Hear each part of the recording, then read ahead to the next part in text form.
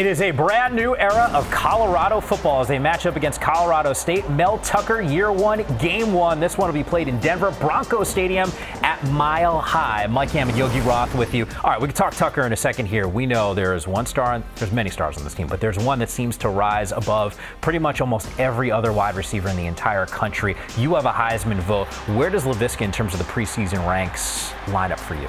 At the very top, because of how he's performed.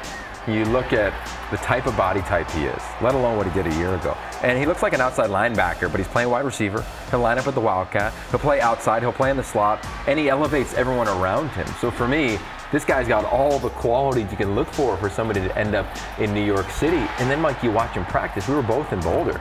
He's the best athlete, I think, in this conference, and he might be the best overall football player in this conference, and he's got a brilliant future ahead of him. Well, the good news for Mel Tucker in year one is he's got a weapon like that offensively. The biggest change that you've seen around this program with Tucker at the helm so far?